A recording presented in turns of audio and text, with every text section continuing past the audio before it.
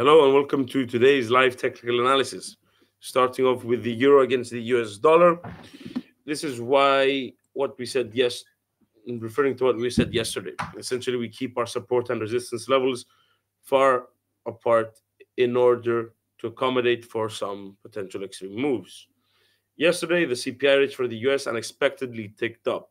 The core came in at 3.8%, which was the same as last figure, implying persisting inflationary pressures in the US economy. Yet the headline CPI rate unexpectedly ticked further, implying an acceleration in inflationary pressures, which appears to have supported the US dollar. Note our S3 level that was validated within the last 4 hour candle came back down. So this is now S1. It broke down below S1 and S2 since yesterday, which means we need to readjust our support and resistance levels. Essentially, S1 and S2 from yesterday now become support turned to resistance, and as such, we will be flipping them from support to resistance. It becomes R1. We also note the FOMC's March meeting minutes, which were released late last night. Good morning. What I was just saying is the CPI rates yesterday, core implied persistent inflationary pressures, whereas headline CPI rate accelerated, implying an acceleration in inflationary pressures, which may increase pressure on the Fed to maintain their hawkish stance, which is why this was the release of the CPI rates. It broke below our upwards moving trend line, broke below S1, S2, and came down to S3 that we had noted yesterday. This is what I was telling you yesterday in terms of keeping support and resistance levels a bit further apart, just in case something like this happens. Note, it broke S1, S2, and then bounced off S3 within the last 4.5 hours, I would say. So this now becomes S1. Now, since it's broken below our S1 and S2 levels, we maintain a bearish outlook. If it comes back up to R1, I would not switch to a bullish outlook. If it does come back to R1, I would expect that this is a temporary retracement and then continues in its descent. The RSI is at 30, implying a strong bearish market sentiment. For financial releases today, we're noting the ECB. Now, the ECB is a very interesting story. The ECB usually follows the Fed. So if the Fed is more hawkish, the ECB might be a bit more hawkish. But the difference between the ECB and the Fed is that inflation in the US is at 3.8%, whereas in the Eurozone on average, it's about 2.4. So it's closer to the bank's 2% target. As such, I would personally expect the bank to remain on hold, their monetary policy statement, so their accompanying statement, to be slightly dovish in nature, and then Lagarde's press conference half an hour afterwards to be slightly hawkish, so countering the effects of a potential dovish statement. But this is pure speculation. We don't know what they're going to say exactly. We don't know if they are going to cut. But the majority of market participants are anticipating the bank to remain on hold. 1.0655. Furthermore, the FOMC's March meeting minutes implied that the bank is concerned about persistent inflationary pressures, so appears to have been relatively hawkish in nature.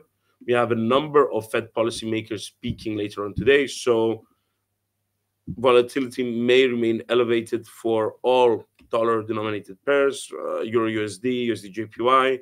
USD JPY is an interesting story as well, given that it's above 153, and we're anticipating a potential intervention by the government in support of the JPY. Now, for the ECB, there is a concern that if you're more dovish than what is needed, you might reach parity with the US dollar, which could inadvertently lead to elevated inflation in the euro economy. So that might be a bit of a concern. This is why I'm expecting them to remain on hold rather than cut, and why I'm expecting the accompanying statement to be slightly dovish, implying that the bank might be nearing its 2% inflation target. And then ECB President Lagarde might be slightly hawkish, and I'm basing that off Should the accompanying statement be dovish, then she might be hawkish in order to counter the negative effect, the potentially negative effects on the euro.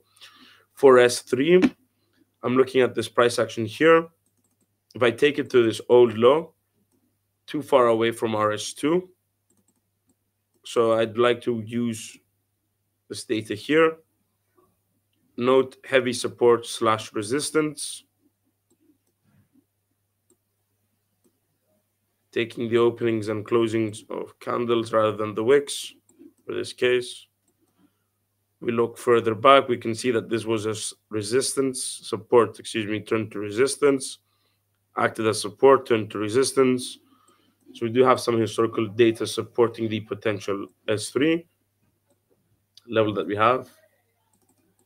So we have S1, S2, and then for S3, 1.0560.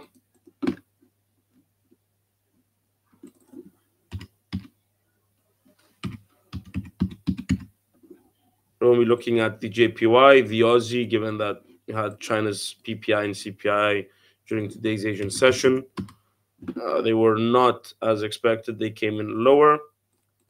I'll explain and I'll tell you what I would be looking out in tomorrow's Asian session, because I think tomorrow's Asian session will have some volatility based on the release of China's trade balance. So this is the Euro USD. As we said, broken below S1 and S2. Supports turned to resistance, breaking below our upwards moving trend line, RSI 30. Bearish outlook and expectation as well that the ECB might be slightly dovish. Could further weigh on the euro, breaking below S1, taking aim for S2, and lower than that, we have S3. USD JPY, it's broken above our resistance level. So as we said yesterday, if it does break above our one, we would maintain a temporary bullish outlook. Why is that? It's at 153. It's an all-time high figure. Look, monthly chart. Apologies, it's not an all-time high figure. It's reached levels last seen. Let's see, so 153.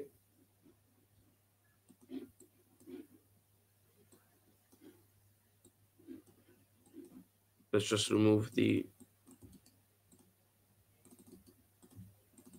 resistance levels. It says 153.226.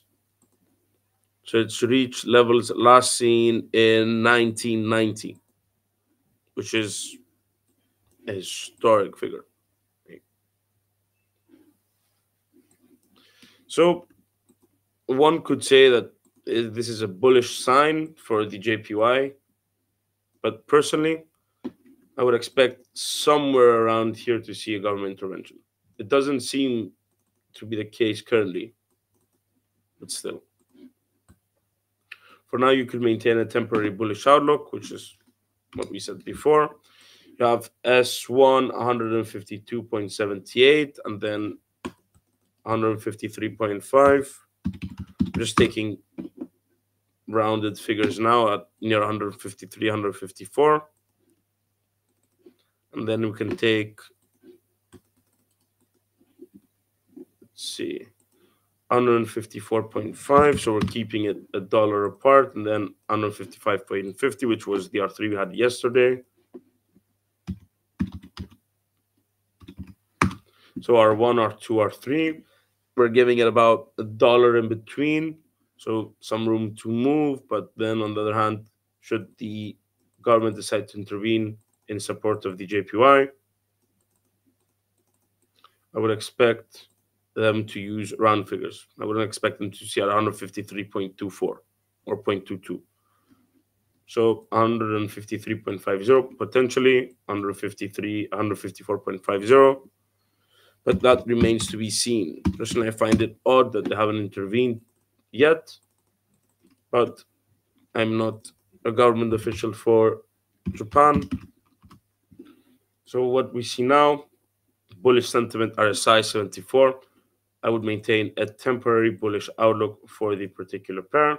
You have your resistance levels defined here. We have our temporary support level of S1 at 152.78. I'm not going to bring S2 higher. I'm going to be keeping our old support levels and simply add S1.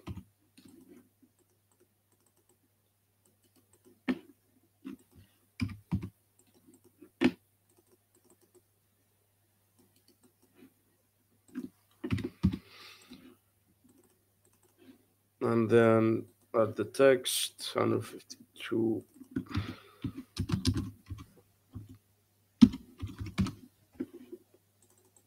So you have S1 down to S5. Temporary support appears to be bullish.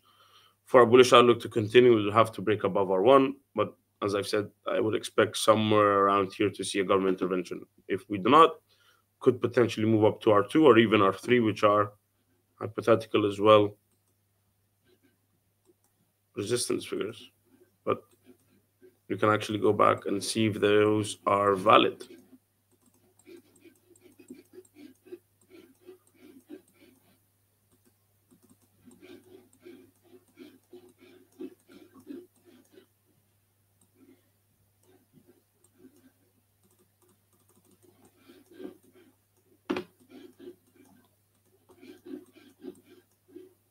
$19.90, so somewhere around here.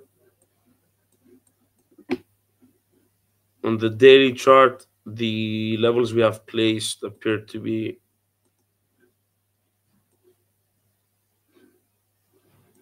validated, so we can use 154.5, 155, and 153.50. So you have S1 up and down to S5. Temporary bullish outlook for the dollar against the JPY.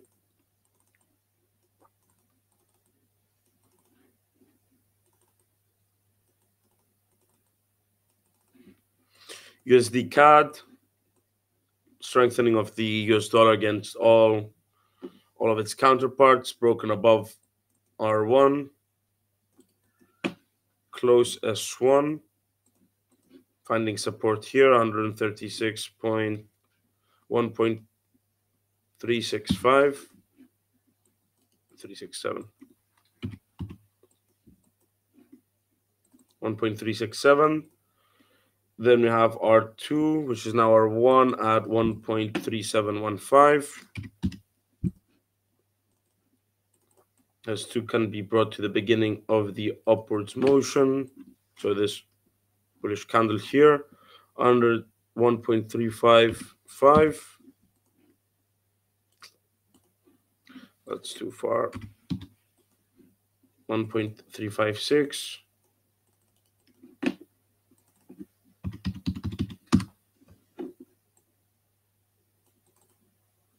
And then we can readjust S3 slightly higher, 1.3485.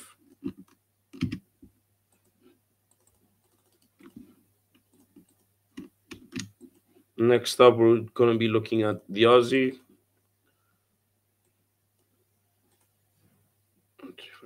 1.367.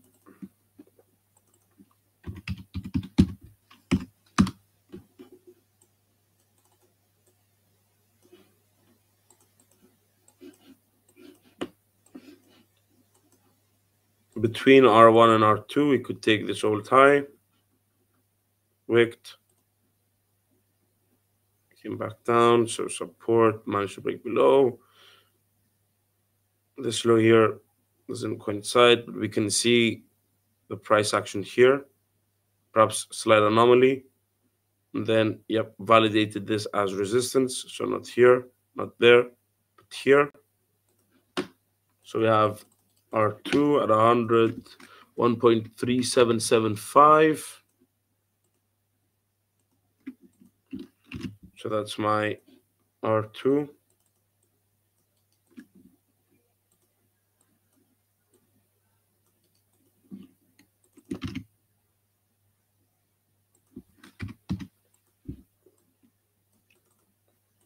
R3 1.3840, R1 1.3710.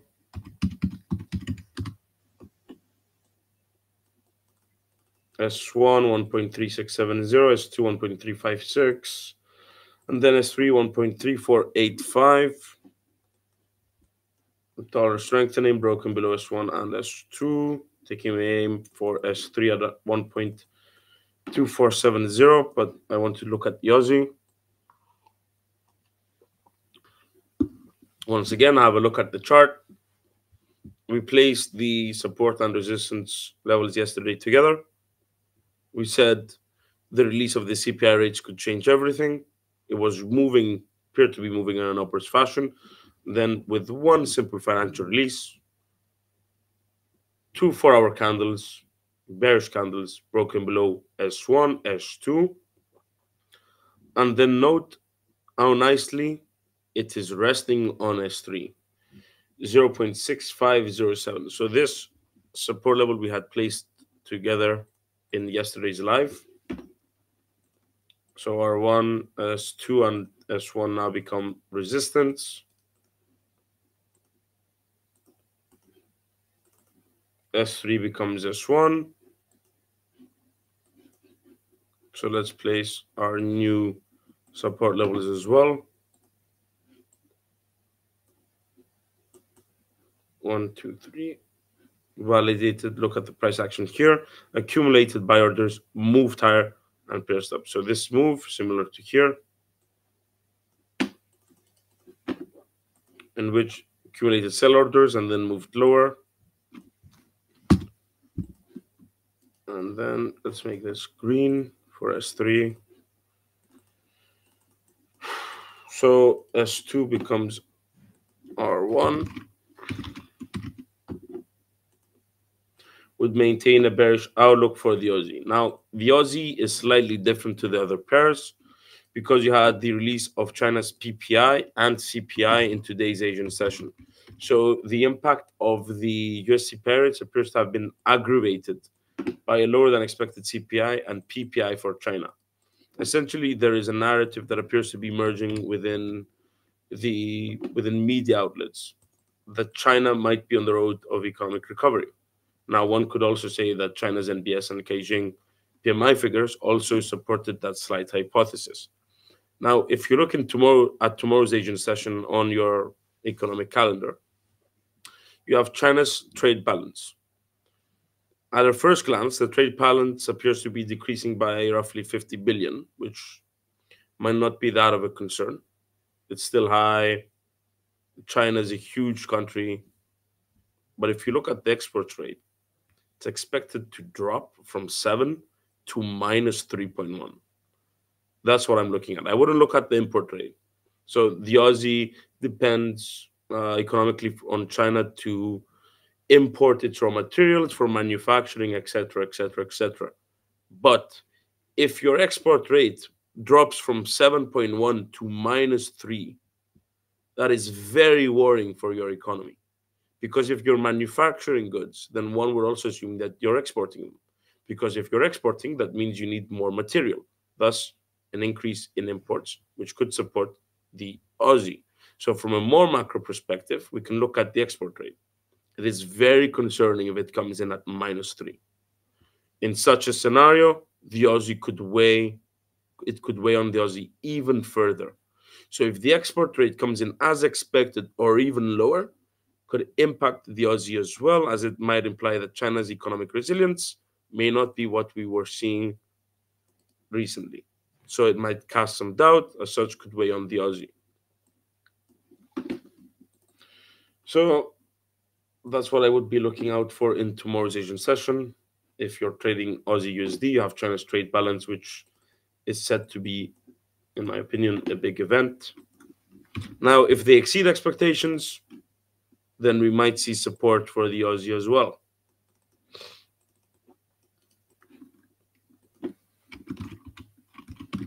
S2 at 0.6444. And if you're wondering if we are placing support and resistance levels properly, and this was S3. This was S3. This was an R1. Somewhere around here was R1. Oil. This is S1 R1, so validated support which we had placed together during the live analysis. S1 for gold could have been slightly lower, but still appearing to have found support.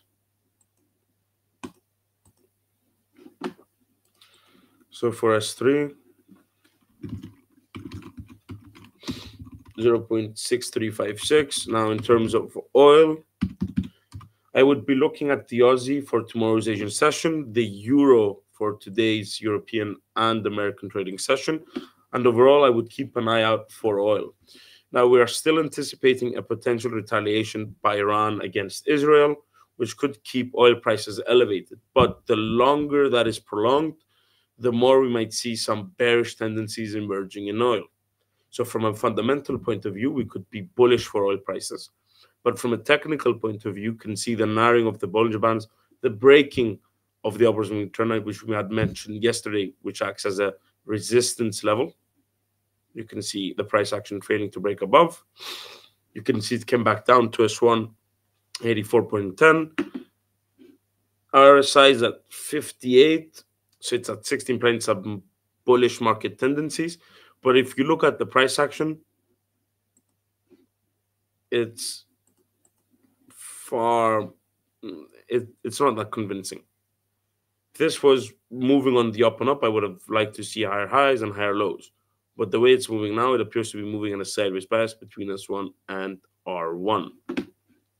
So from a technical point of view, we would maintain a neutral outlook, staying between S1 and R1, but we would immediately switch towards a bullish outlook should it manage to break above R1. Gold. Now, gold was very interesting in terms of it looked as if it was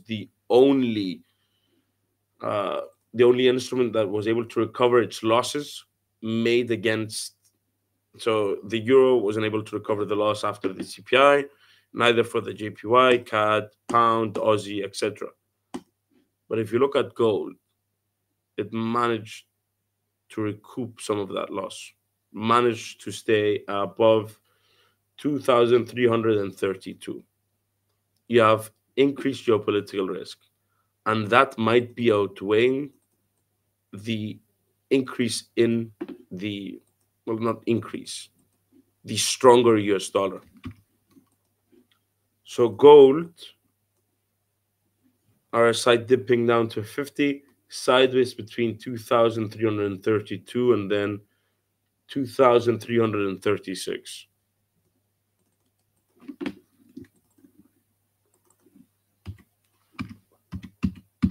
Simply put, because the dollar was strengthening, but you have elevated geopolitical tensions and risks. As such, gold appears to be holding its own against a stronger US dollar. 2,332 for S1.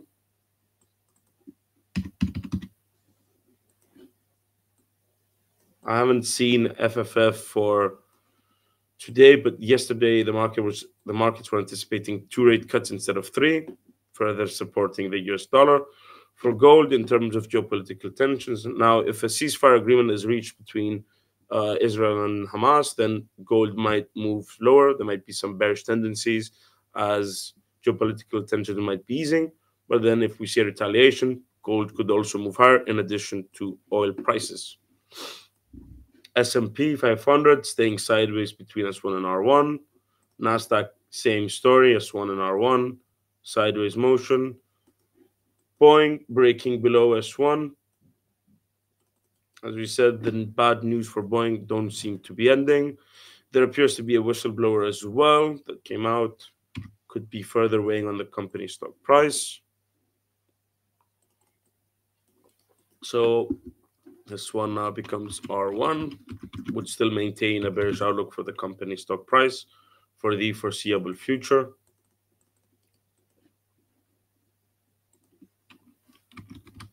If there is anything you would like to see, now is the time to ask. As long as we offer it as a trading instrument, then we can look at the technical analysis. Airbus dipping below resistance, turn to support. Now turn back to resistance. Nvidia bouncing off S1, 833.70, slightly bearish. Tesla sideways between S1 and R1. The robo taxi may have provided some support for the company's stock price. It's an interesting switch. IBM dropping below S1. ExxonMobil moving higher. New Zealand dollar. CPI rates of the US. Support and resistance. Disney, Airbnb resting on 15.70. And the last one we're going to be doing today is probably JP Morgan. Earnings on Friday might be interesting.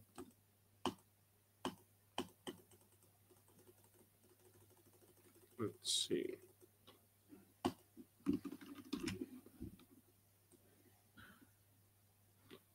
Hashtag JPM.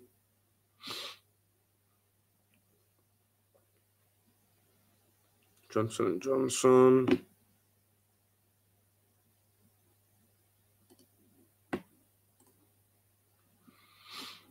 JP Morgan. There we go.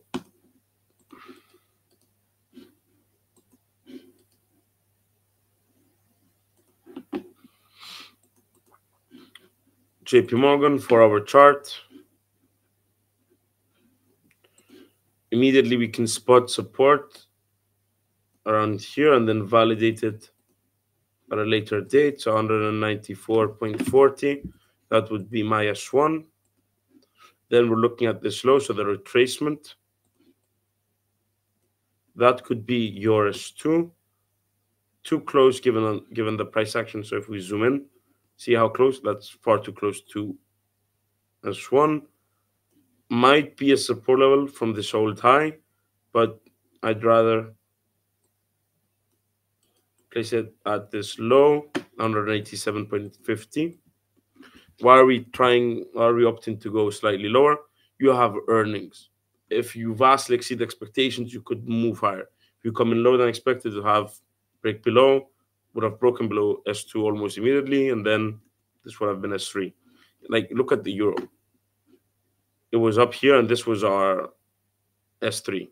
So we're keeping some distance between the price action and the support levels just in case. So this is S2, and then we're looking to close again. We could use this high, but I'd rather use 178.55. So I've opted for this level. I see more support here. Broke, came down, 1, 2, 3, and the fourth hammer as well. Support. Here, I'd have 2 touches, whereas slightly lower we can get 3. So I think there is a more stronger support level at 178.55. Resistance, I think you can see that as well.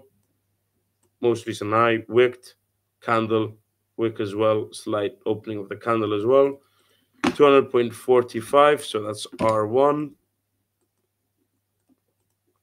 And then between S1 and S2, $7, so 207.5. That could be, and then 214. Let's put that 0.5. S1, S2, S3, and then you have your resistance levels. If you draw an upwards moving trend line, you could say, yeah, this is a bit bullish. But if you draw from here, one could argue that this has broken the upwards moving trend line. So if it's steeper, that means the rate of acceleration is higher and could more easily be broken, whereas a smoother upwards moving trend line could be more long term. But the issue, you had a higher high, but then you made low low, and then this was a lower low. So the bullish momentum might be fading away slightly, which is a bit of a concern. I wouldn't be bearish for JP Morgan yet, but I wouldn't be exactly bullish either. I would wait to see the earnings report from the company, and then see narrowing of the Bollinger Bands between S1 and R1, low market volatility, neutral market sentiment. So I would personally say that they're all expecting or waiting for the earnings report to be released, and then the earnings call transcript after that to see the bank's forward guidance, to see the views on the economy for the rest of the year. So if they beat expectations, which they could, bullish. If it comes in lower than expected, bearish, taking aim for S2. Sideways bias to continue would have to stay between S1 and R1.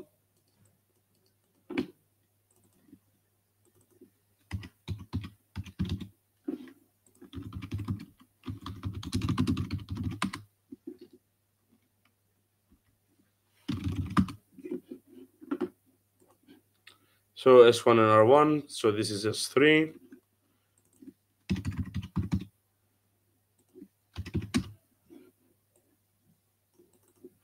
R2 207.5.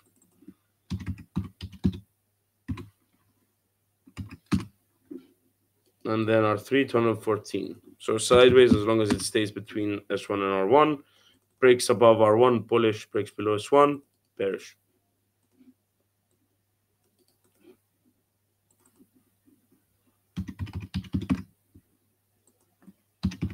And with that, so this is the final chart of the day.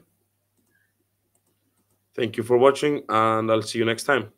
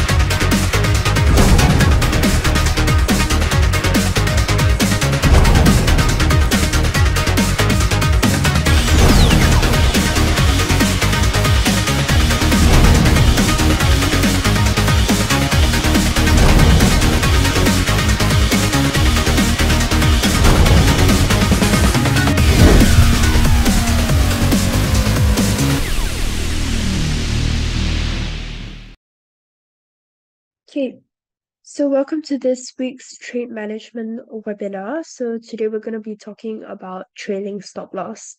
So as per usual, before we get started, a risk warning. Our products are traded on margin and carry a high level of risk, and it is possible to lose all your capital.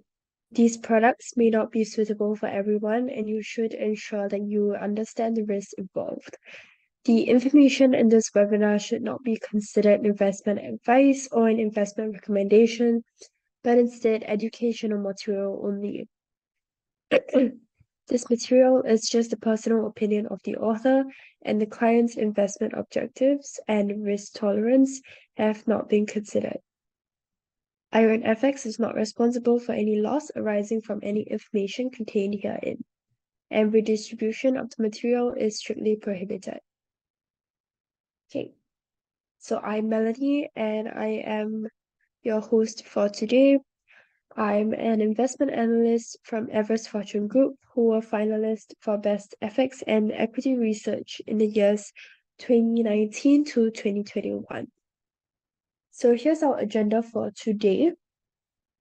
Okay, we will firstly talk about the anatomy of a trade, followed by some recap of last week and the previous week's information, some trade management techniques, just a really brief recap on those, and then we'll jump straight into this week's trailing stop loss techniques, and we'll look at some examples of them as well.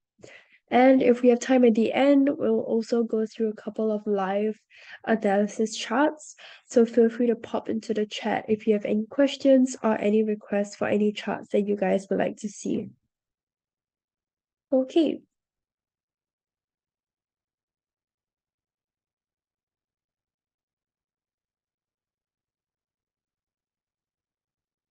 Now let's go ahead and get started. So the anatomy of a trade. Firstly, of course, we have our entry, stop loss, and take profit. And then followed by our break even, partial profit, trading stop, and idea invalidation. So let's look at, I think if you were here in our previous webinars part of this series, you would know that you would know what exactly these break even, partial profit, trading stop means, or idea invalidation rather. But not to worry, if you weren't here, I'll just do a brief recap right now.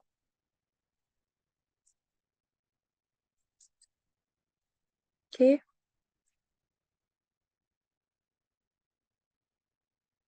Okay, so firstly, let's look at our take profit stop loss placement recap. So we typically would recommend you to place your stop loss beyond a major resistance area and your take profit before a major resistance area. So if you're wondering about this, let me just pull up the Forex Army website so that you guys can see. So if you're new to technical analysis, right? If you're new to technical analysis, you can actually just go to this website. Let me just pop it into the chat in a bit. But go to this website and then you guys can look at all the different Fibonacci techniques. Yeah, here. So we typically will recommend you to place your take profit before a major confluence area and after a major confluence area for your stop loss.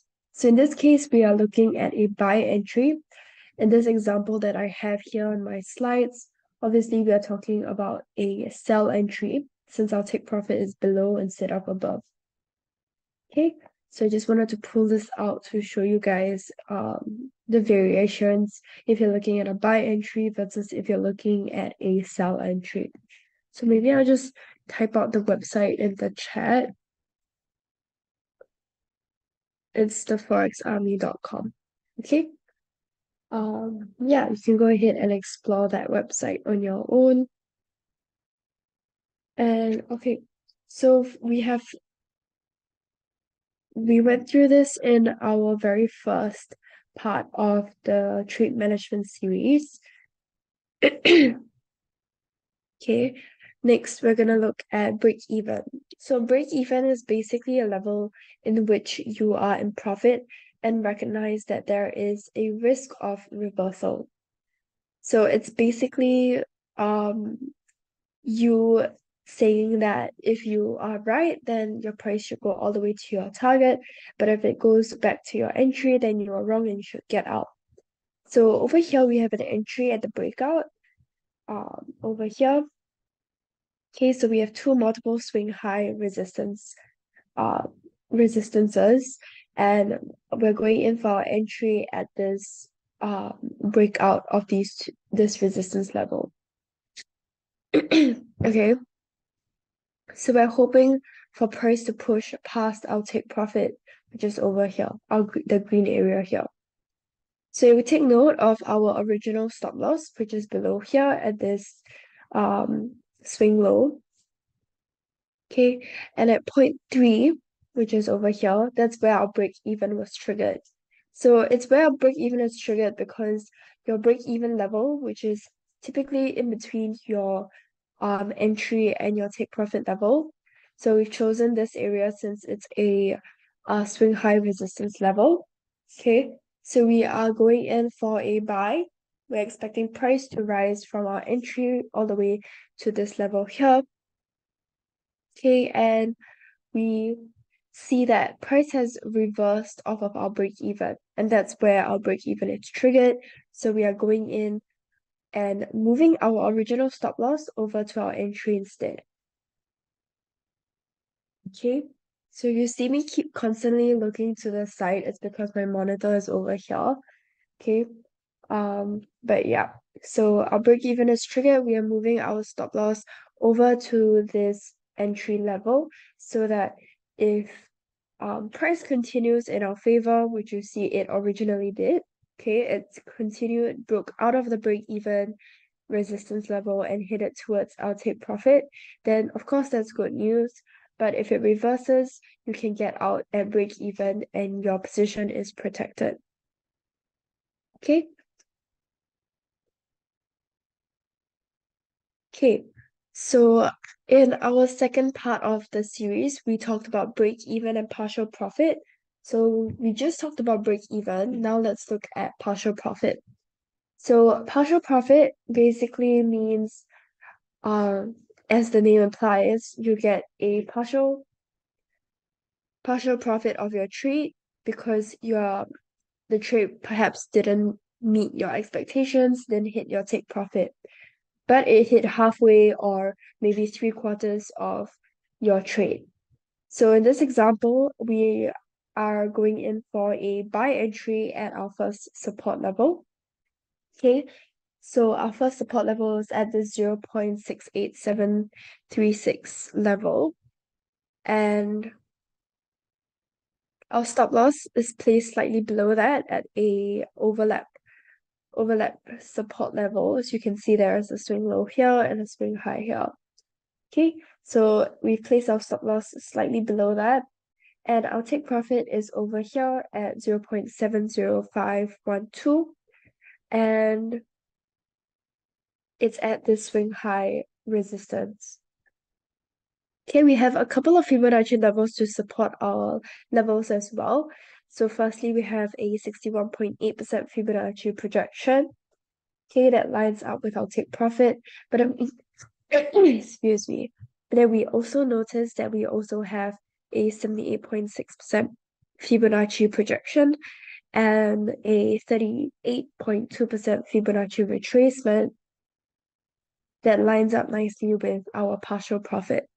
So if you're thinking where exactly should you place a partial profit, firstly, you can pick any levels that's in between your first support and take profit. You can look for levels that have a swing low or swing high. That's basically how you identify levels. Okay, that's the first step. Next, you could maybe look at supporting that level with Fibonacci levels like we have done over here. So you can see our partial profits at the swing low level. Okay, but it's also supported with two Fibonacci levels, making it a pretty significant Fibonacci confluence area. Okay, so we're expecting price to rise to our take profit, of course, but there is a strong resistance at this Fibonacci confluence area, so that's why we're placing our partial profit there, just in case price isn't strong enough to push past that area. So you can see price testing this area now. Okay, yeah, so you can see price testing that area, and it's reacting off of it, but we're not sure if it's actually gonna surpass that area or break out of that area. Okay, and you can see that it actually reversed off and hit it back down. So we did get out of our trade with a slight partial profit, even though it didn't hit our take profit. Okay. Next, we have idea invalidation. So we went through this last week as the third part of our series. So idea invalidation is usually placed before your stop loss. So it's basically the opposite of your break-even levels. So for break-even, we would move our stop loss to our entry, but in this case, we are moving our take profit to our entry instead. Okay, if I sound a little bit sick, it's because I'm just recovering, so bear with me in that. But okay, so It's the level at which you basically admit that you are wrong and you want to get out of the trade ASAP. So when this level is reached, your take profits move to your entry, giving you a small chance to get out at break even. So in this example, we're looking at your entry at this double swing high level. Okay, we see price dropping, reversing off of that resistance and heading downwards to our take profit. You can see how we've placed our take profit before a major confluence area or major resistance area. As you can see here, we have 3 swing lows. So we're placing our take profit slightly above that. Here we see price reverse and it's heading up towards our stop loss. Okay, so the point in which your idea invalidation is triggered is at this point. Your idea invalidation, as we mentioned earlier, is placed in between your stop loss and your entry level. So we've chosen the swing high level here. So once price hits that level, even if it does reverse back down towards your favor, we're moving our take profit upwards to our entry so that we get out of the trade at break even before price rises even further and stops us out.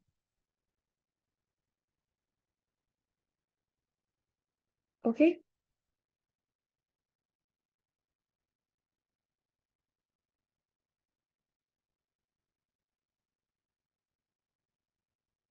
Okay. Let's look at some examples now.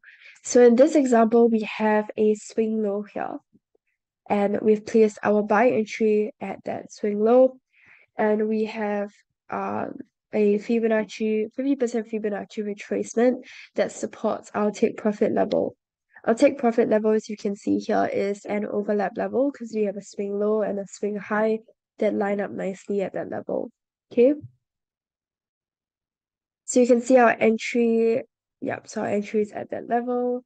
And now we are going in with our Fibonacci extensions as well as expansions. So if you're not familiar with what those are, we basically go through those in our Fibonacci series. But you can also check them out on the forexarmy.com, which is the website that I have included in our chat. Okay, but basically you can see how our 127.2 and the minus 27% line up nicely. So I'll show you guys in a little bit during our live analysis session how you can obtain these levels. Okay. Okay, but yeah, for now you just look at these levels, see how they're aligning. That's basically giving us a Fibonacci confluence area. Okay, so yep, so you can see entry and our price.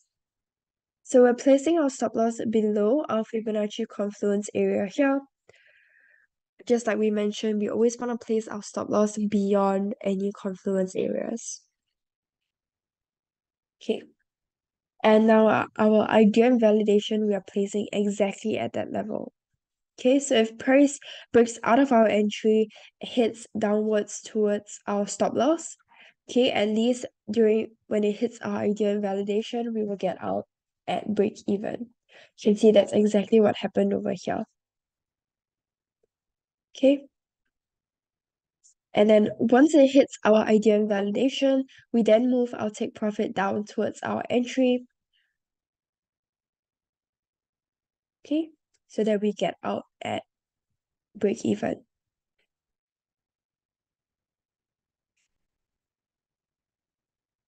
Okay, that's basically it. Yeah, so if we didn't do that, price would have stopped us out because price actually continued to drop. Okay, so now let's look at this week's topic, which is our trailing stop loss. Okay, so trailing stop loss is basically a type of stop loss order that is set at a certain percentage or dollar amount away from the market price. The idea behind a trailing stop loss is to lock in profits while giving the trade room to breathe. as the stop loss follows the market price as it moves in favor of the trade. So this example that I have over here is in terms of stock prices. But it's just to give you an idea of how it works. So let's say you buy a stock at $100 and you set a trading stop loss at $10. As the stock price rises to $110, the stop loss will follow, now at $100, because 110 minus $10. So if the price, if excuse me, if the stock price drops to $100, your stop loss will trigger, selling your position and protecting your profits. The trading stop loss technique can be useful for traders because it allows them to manage risk and lock in profits dynamically as the market moves. Okay, so this is different from a fixed stop loss, which is set at a specific price and does not change as the market moves. So it's important to note that the trading stop loss is not a guarantee that you will exit a trade at the desired price. Market conditions such as gaps or rapid price movements can trigger stop loss order before it reaches the desired level, leading to an unexpected exit from the trade. Therefore, it's important to use trailing stop loss in combination with a solid risk management strategy. So if you combine this with all of the methods that we've mentioned above, and throughout the past 3 webinars, you're pretty much set for your trade management strategy. Okay, so here are the different methods of a trading stop loss. You can see we have moving averages, chandelier, parabolic SAR, ATR, so on and so forth. Okay, even support and resistance levels and a combination of these methods. So let's go through our first example, which is the moving average. So in this example, we are going in for a sell entry at this level here, with the 1.57891 level. Okay, so once price breaks out of that area, then we're going in for a sell. And the reason for that is because you can see that we have an ascending trend line. Okay, so what makes an ascending trend line valid is if there are 3 touches on it. You can see very clearly over here we have 1, 2, and 3.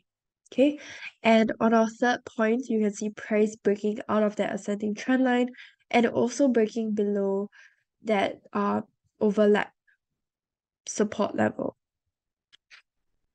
Okay, so it's breaking below it and we're going in for a sell. So you can see here, price has continued to drop. Okay, and price is moving below our moving average, which is typically a sign that a bearish signal. Okay, if price moves below your moving average, it's typically a bearish signal. And once you see price cross over your indicator, that's a sign that that the trend might change, and that's when your trailing stop loss is triggered. Excuse me. Okay, so that got us out of the trade before price started to move upwards. Okay, pretty self-explanatory. Now let's look at a trend line breakout. So we have one trend line here, but we have another one over here, as you can see. Okay, and so price moving in this descending trend line, and we see price breaking out of our descending trend line. So that's typically a sign that trend is going to change as well, and your trend line trading stop loss is triggered, so you get out of your trade, of your selling trade. Okay, if we look at our parabolic SAR, pretty similar in logic, I guess. In this case, we see price moving below the indicator, so it's also a bearish signal. And then we start to see price giving us this, price moving above our parabolic saw. So it's giving us a bullish signal. And then we see price crossing over our indicator. So then our parabolic saw trading stop loss is triggered. Okay. Now if we look at chandelier and ATR trailing stop loss, okay, we have our sell entry at that same spot. Okay, and price is moving below these indicators, so it's a bearish signal. And once price crosses over these indicators, our ATR stop is triggered, chandelier stop is triggered, and you get out of the trade. Okay, pretty self-explanatory there. Yeah, so if we combine different indicators, obviously your trailing stop loss will be more effective. So here we see our moving average indicator being used. So price is breaking below our sell entry as well as our moving average. So it's giving us a bearish signal.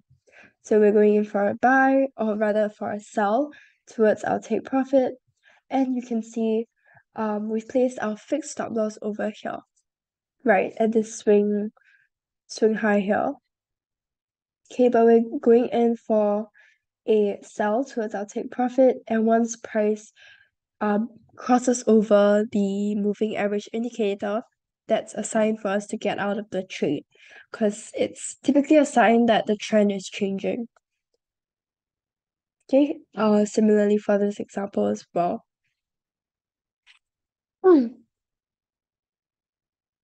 Okay, using breakouts as trading stop loss. So breakouts are usually high volatility events, and price can spike up and reverse almost as quickly. So stop loss will help you to manage risk and protect your capital, and a trailing stop loss can help you to protect your profit. So in this example, we're using chandelier and ATR. Okay, so we see, and we're also using support and resistance here. Okay, so you can see that we're going in for maybe a buy entry here. Okay, so we're seeing price moving above our indicators, which is a bullish signal. Once price kind of starts to cross over each other, that's a sign that the trend is going to change. Similarly, over here, we are using support and resistance to highlight the different levels that we want to pay attention to. And then we're seeing price moving above the indicators. So once again, a bullish signal. And once price crosses below the in this case, it's a resistance. Okay, so once price crosses over this resistance level and it also crosses over our indicator, that's a sign that the trend is about to change. Similarly, for this example, we are using a moving average indicator instead. Okay, but it's the same concept. You see price moving above the indicator, it's a bullish signal. If it's moving below, you can see it's a bearish signal. And if it crosses over, it's typically a sign that the trend is about to change. Okay, that's about it for my slides. We still have a bit of time left, so we can take a look at some charts.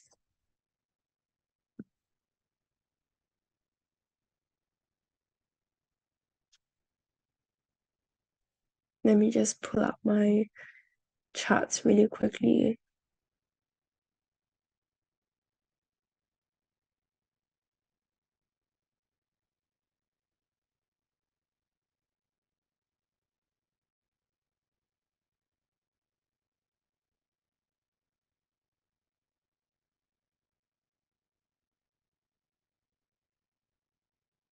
Okay, let's maybe go ahead and look at gold first. Okay,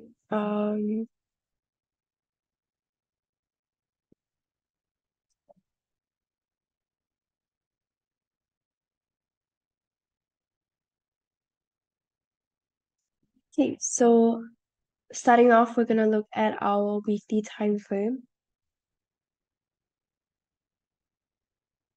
Okay, so on our weekly time frame,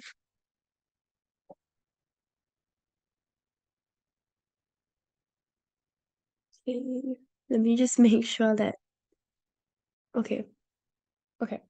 So on our weekly time frame, okay, this is what our charts look like. It's pretty bearish, okay. On our daily time frame,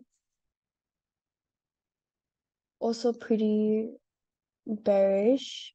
Okay, now let's look at our 4-hour time frame. Okay, first on our daily time frame, let's add some support and resistance levels. So firstly,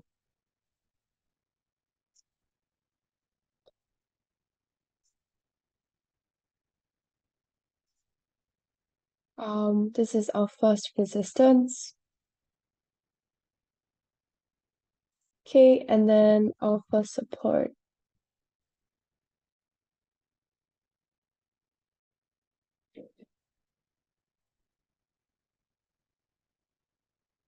And maybe second support here. Okay, now let's look at our 4-hour time frame.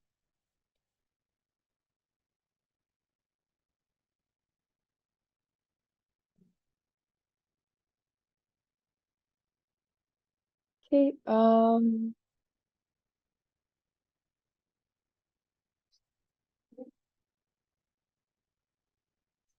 I think this would be my first support instead now, because it's closer to where price is at.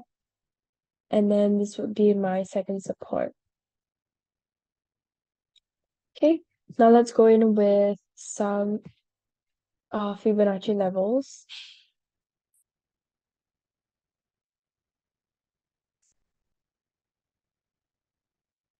Okay, I'm first gonna go in with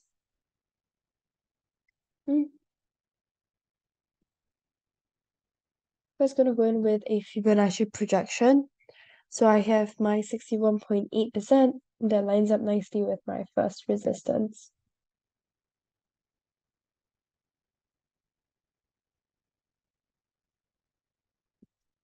Okay, and next let's go in with a retracement. So my 38.2 lines up nicely with my 61.8.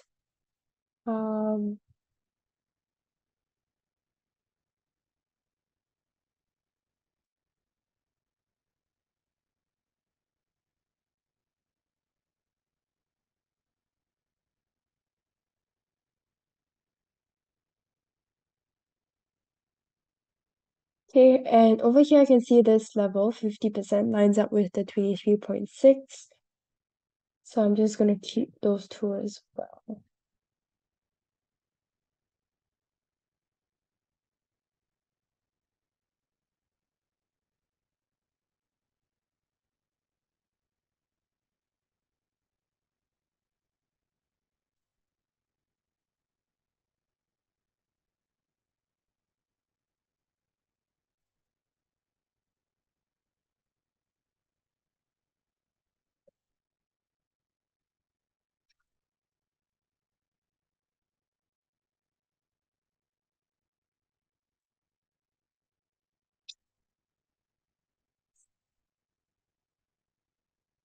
Okay,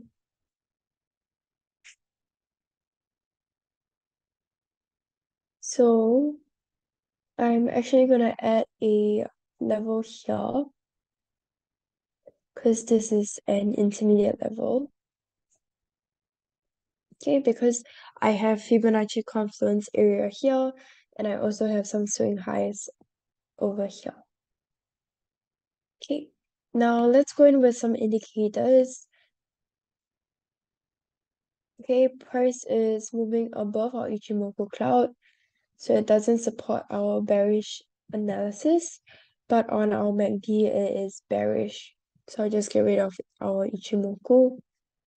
Now let's look at RSI. Okay, RSI isn't telling us much. Let's look at stochastic. Okay, on our stochastic, we are seeing a bearish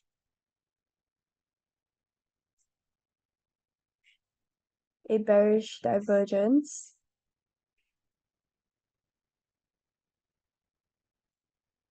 Okay, so between these two lines, you can see price is pretty price has stayed the same level at our first support, but on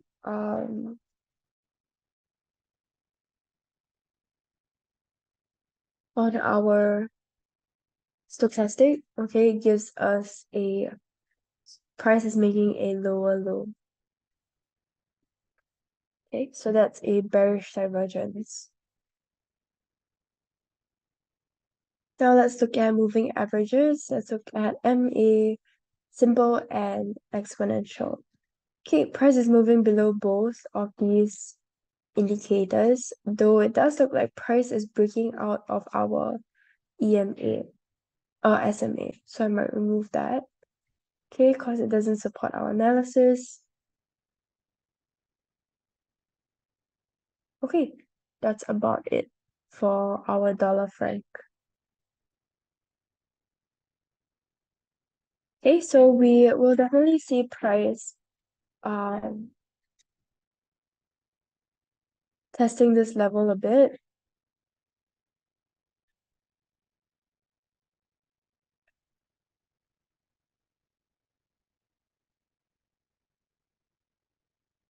Okay, we'll see price testing this level because of the confluence area as well as the overlap levels. But yep, I think ultimately it will continue in the downward because of the downward pressure. Okay.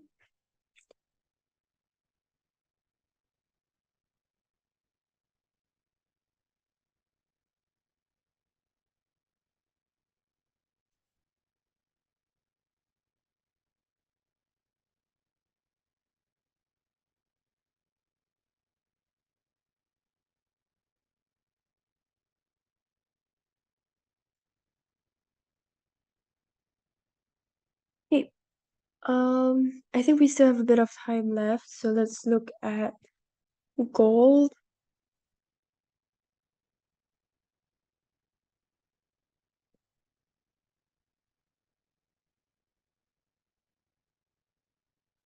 Okay. Same thing, we're gonna look at the higher time frames first.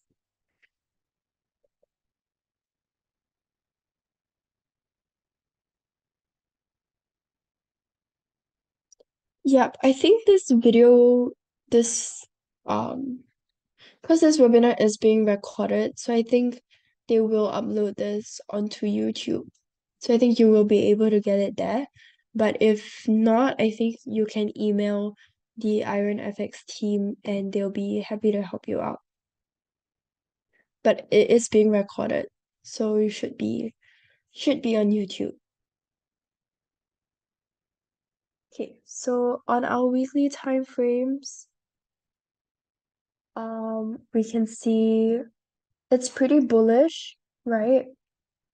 On our daily time frame, okay, on our daily time frame, we can't really tell because it's kind of trending. Okay, now let's just go in with our support and resistance levels first.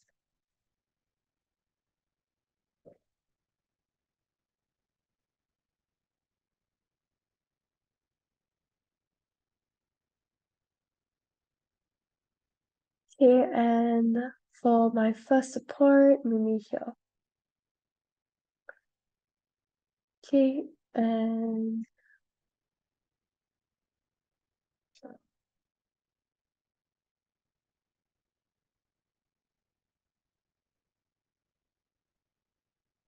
okay, now on our 4-hour time frame, think most of these levels still hold up on our 4-hour time frame. But I think instead, I want to place my first support here instead. Okay. Second resistance maybe here. Okay, now let's go in with our Fibonacci levels again. So I can see my 78.6 lines up nicely. I want to see if my 61.8 lines up with any other important Fibonacci levels. Okay, so I will test that in a bit. Now let's look at projection. So 61.8. Okay, all of these levels price has already broken out of, so that's no longer valid.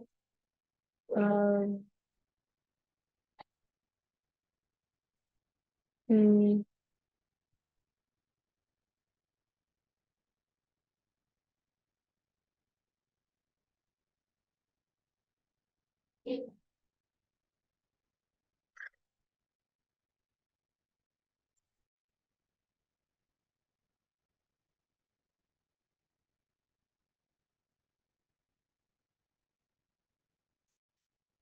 So I think that's all the levels that we have.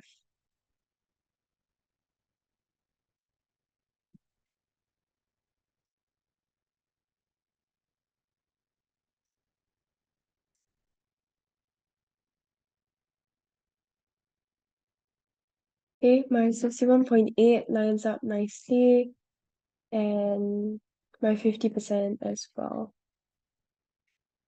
Okay, that's all the levels that we have here. I'm actually going to remove the 61.8 because can't find any other levels to match up with that, as well as our 50%. Okay, now let's go in with our indicators. I'm going to use MACD, Ichimoku, and RSI again, because at one glance you can see exactly what the signals are. So on our Ichimoku, you can see that price is moving below the Ichimoku cloud, so it's giving us a bearish signal. On our MACD, you can see it is giving us a bit of a bullish signal, so I'm just going to remove that. Okay, on our RSI, okay, price is actually giving us a bullish signal here.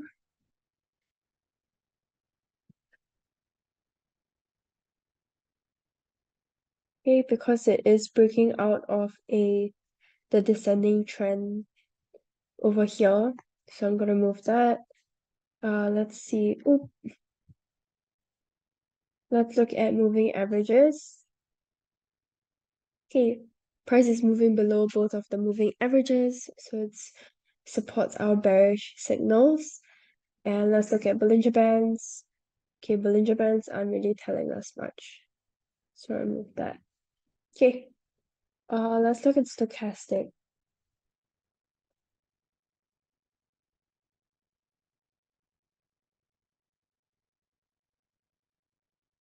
Okay, stochastic gives us a descending trend line.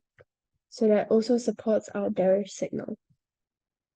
Okay, so because there are so many indicators, it's important to just pick a couple that you are comfortable using and that you know how to use properly. Yep, and then just flip through those few after you're done doing your Fibonacci as well as graphical analysis. And then, yeah, just go from there. So if majority of your chosen indicators give you an opposite signal of what you are going for, then maybe you can go back and check your analysis again. But normally, if you've done it properly, most should support your own analysis. Maybe not all, like you've seen over here, RSI and MACD didn't support this analysis, but you can see that my stochastic, my moving averages, as well as my Ichimoku all support my analysis. So Yeah. Let me know if you guys have any other questions.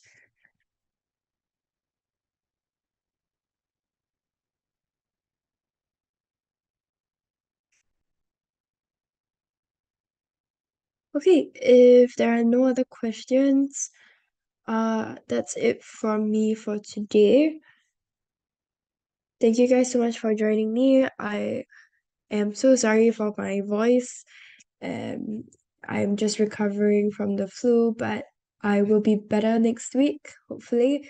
And I'll see you guys then. Have a great rest of your week, everyone. Bye.